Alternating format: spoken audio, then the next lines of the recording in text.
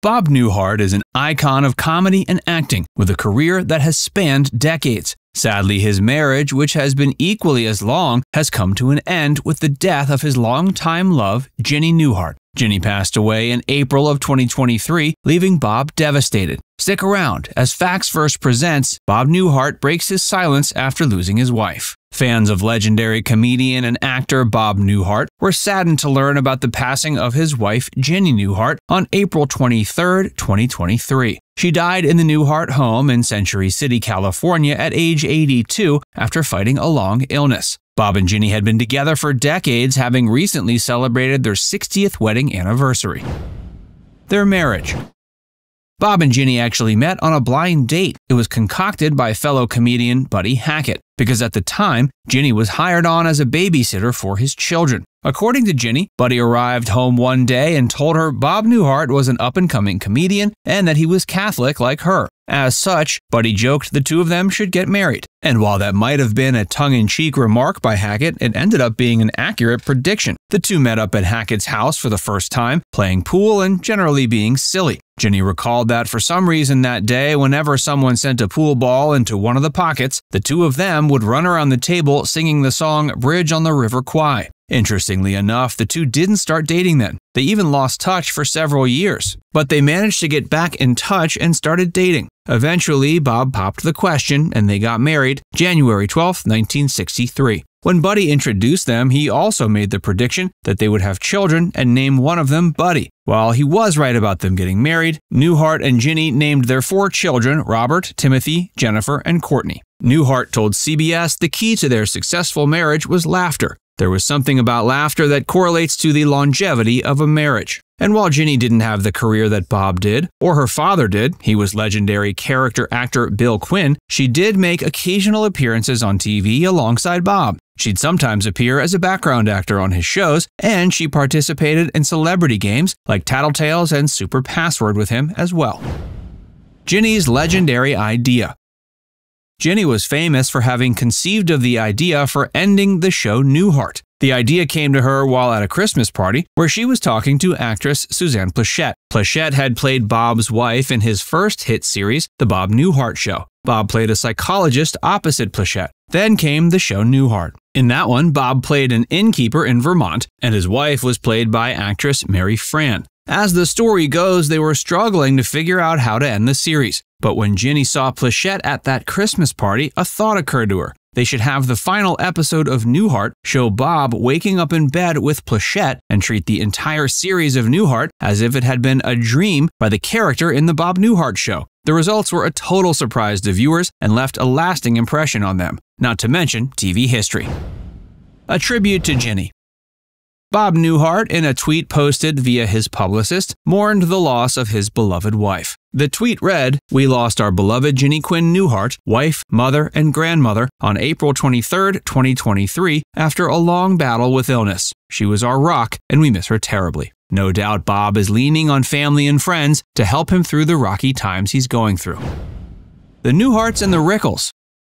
Although the two men had very different comedic styles, one of Newhart's closest friends was Don Rickles, the legendary comic known for his scathingly hilarious insults. The two remained fairly close over the years. They would even attend each other's family vacations and tours together, even though the Rickles offended Ginnie the first time they met. While at the Sahara Hotel in Las Vegas, Bob and Ginnie sat in the front row to watch Don perform. Although Newhart warned his wife about Rickles' reputation for harsh jabs, she apparently wasn't prepared enough when Rickles proclaimed that the stammering idiot from Chicago was in the audience with his hooker wife from New Jersey. Despite that pretty awkward moment, Newhart always knew that Rickles was a good guy at heart, so when Rickles died in 2017, Newhart honored his friend's memory by sharing with The Hollywood Reporter that the comedian, quote, didn't have a mean bone in his body, and it was in fact an honor to be picked on by him. Newhart's pre-comedy years. Despite his long and storied career, Newhart didn't find success in comedy out of the gate. He started out in accounting and advertising. He and his co-worker Ed Gallagher used to pass the hours by taping comedy scenes that they then sent to radio stations. They would do these improv comedy routines sometimes over the phone. Gallagher would interview him and play the straight man. It was essentially a budget version of Bob and Ray. Then one day Gallagher suggested they should try to sell their bits to radio stations. The two men would have to wait until everyone went home so they could secretly use the company's recording equipment. They recorded 4 or 5 routines, then sent them out to more than 100 radio stations. Turns out Newhart was a pretty lousy accountant because he and Gallagher were spending more on postage than they were getting paid for the material. But that didn't matter all that much because what they were after was exposure. Newhart finally got lucky when he was almost 30 when Warner Brothers Records offered him a contract, which he signed. Newhart was in the military during the Korean War.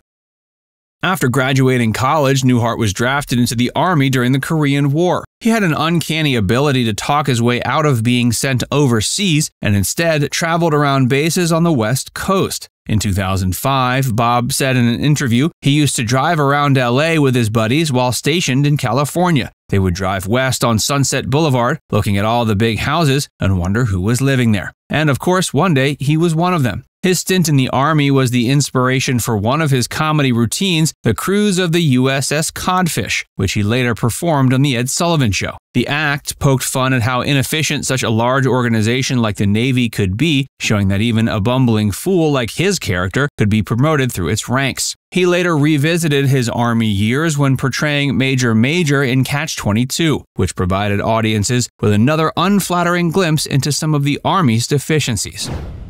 Bob's failing health. In the tabloid The Globe, an article was published in late 2020 speculating Bob was at death's door. They reported he was looking gaunt and incredibly frail, but he was also still performing. The unnamed sources in the piece, as tends to happen with tabloid journalism, said Bob's refusal to stop performing was essentially killing him, though it should be argued that being in one's 90s is likely what's really killing a person. The article talked about how when Bob is on stage, it looks like he might topple over at any time. It also said that people in Newhart's circles were worried that he'd have issues with polycythemia rubra, a form of bone marrow cancer. He had been diagnosed with it in the 80s, and at that point he had to be hospitalized. But this seems to be more speculation than fact, since he not only has survived that health issue for almost 40 years, but the information's coming from a tabloid. One guess that might be accurate is that Bob still feels the effects of the losses of the people around him. While the article was published before Ginnie's death, it did mention the deaths of some of Bob's closest people, including Mike Connors, Tim Conway, and Don Rickles. Now it's time to hear from you. Did you know that Bob and Ginnie were married for 60 years and that she came up with the legendary ending for the show Newhart? Let us know in the comments section below.